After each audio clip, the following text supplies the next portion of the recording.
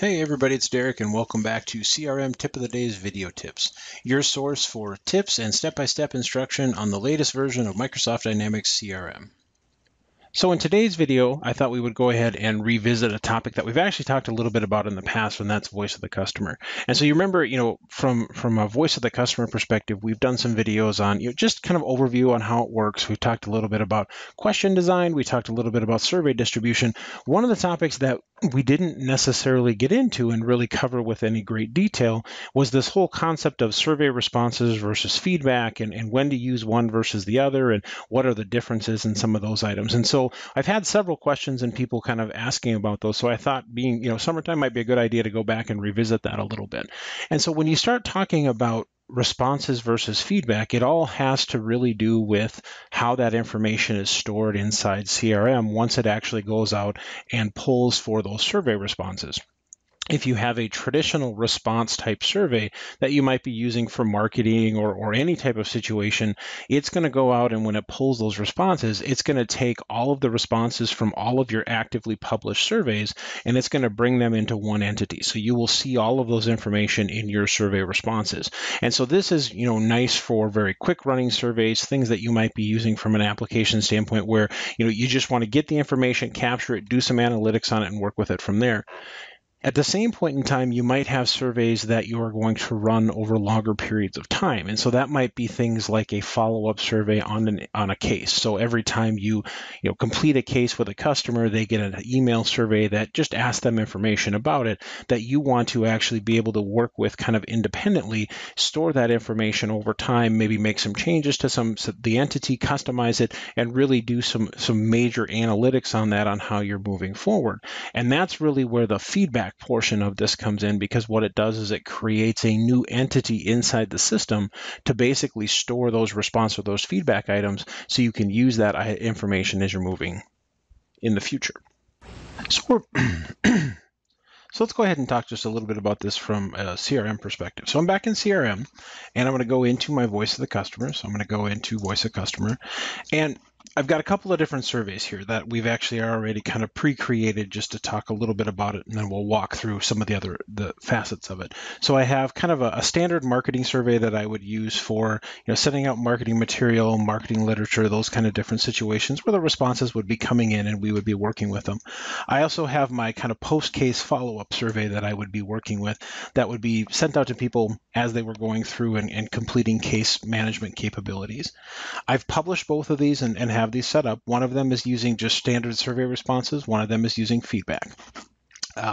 As the responses come in, they will come into here and I will be able to see the active survey responses from this situation. They'll tell me when the survey was completed, scoring information, those kind of things. Now remember, from a response setting standpoint, that it does take a little bit of time for these responses to come in. I've had situations where, from the survey being completed to the actual survey responses coming into the system, it could take up to a few hours depending upon the situation. One of the things that you can do is you do have the capabilities to go in and kind of force that push. It still takes a little bit of time from a processing standpoint, but if it doesn't seem like your items are pushing in, one of the things that you can do is if you go into settings, if you go into your solutions, you will have the capabilities to open up the voice of the customer solution. And inside there is an option underneath configuration to basically go ahead and re-trigger your processing information. And so this gives you the capabilities if you have items that are not being received within that 15 minutes of the survey being completed. This does give you the capabilities to re-trigger this response, and that'll hopefully reset it. Sometimes you have to do it a couple of times. Sometimes it does kind of takes up on its own. But I have noticed in times where things do take a little bit of time, particularly if you're working in like a sandboxed environment or something like that. Be aware of that from a testing perspective. So let's go ahead and look at these surveys again. So I'm going to go back into my voice of the customer and I'm going to go into surveys and I'm going to open up this post-case follow-up survey. Now, if you're just doing a standard survey that you're going to be sending out from a marketing standpoint and you just want to get your survey responses that come back into the system, then by all means, just use the standard survey functionality. You don't have to worry too much about the feedback. If you want to use feedback, now you have the option to come into here and turn this on. Now I'm going to caution you a little bit on the feedback scenario. Keep in mind that obviously you're creating a custom entity in the system. So you're turning on, you're making schema changes to the application as well. So you really do need to be aware of potential system performance. You also need to be aware of what might be happening inside your system if you overuse this functionality. So there is a reason that they do highly recommend that you only use this for surveys that are going to be, long running situations where I want to be able to go out and capture what people are saying post case follow-up type situation, because if you're constantly creating new entities for these situations, you're going to have performance implications, maybe bad schema information. There's a lot of things that could happen that you need to be aware of. And so this gives you an opportunity to kind of think about that as you're moving forward. Now I'm going to go ahead and I'm just going to create a new survey here just for sample purposes.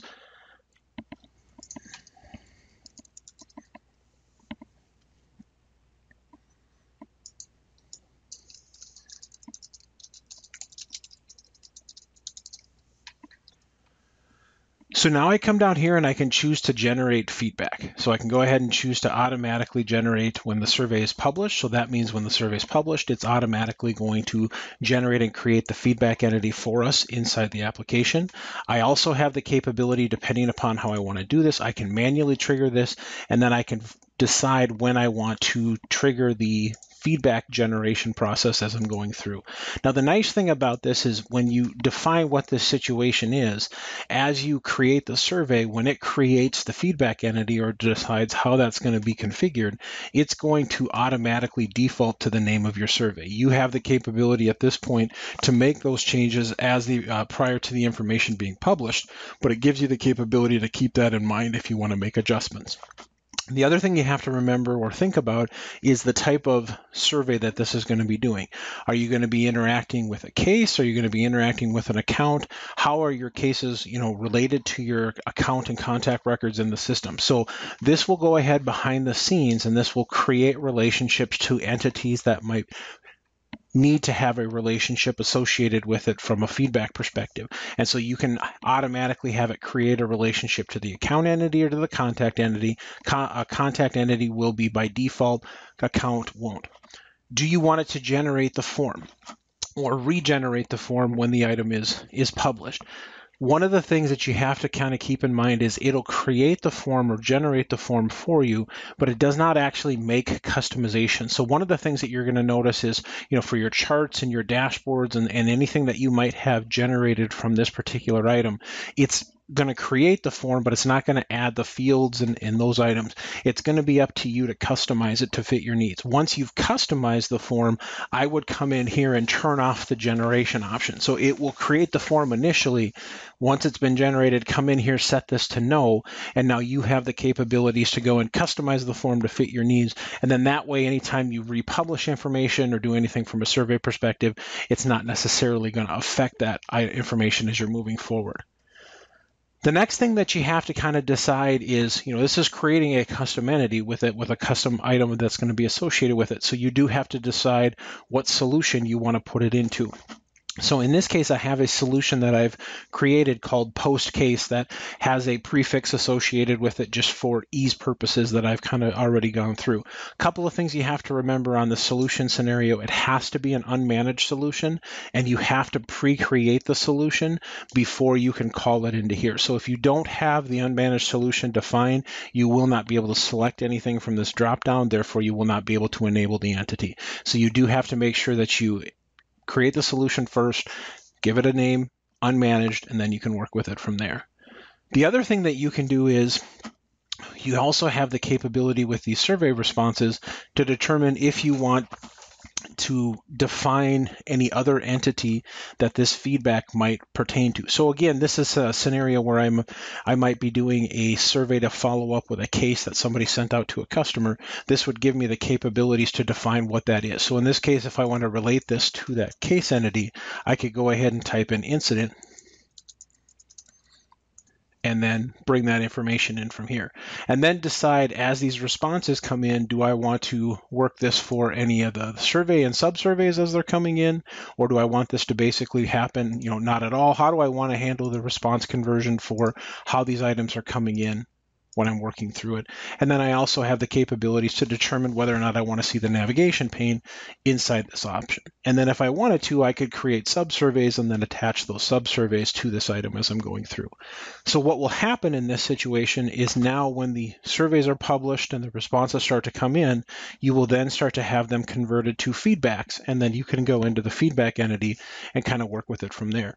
Now, a couple of things that I just want to mention as we're going through this. I'm going to go into settings and solutions.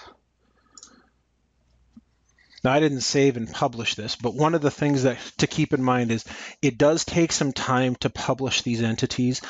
You will see if you go into settings and into your voice of the customer kind of survey logs, it'll tell you kind of what's happened from that standpoint as it's gone through and looked through those options. So it'll tell you, that it created it, that it's generating it, give you some ideas to see what's happening. If there's any issues with generating it, it'll then tell you that in here as well.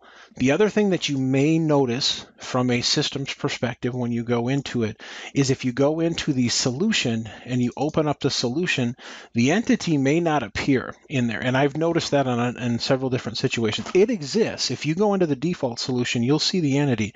It's just not necessarily showing up in the solution.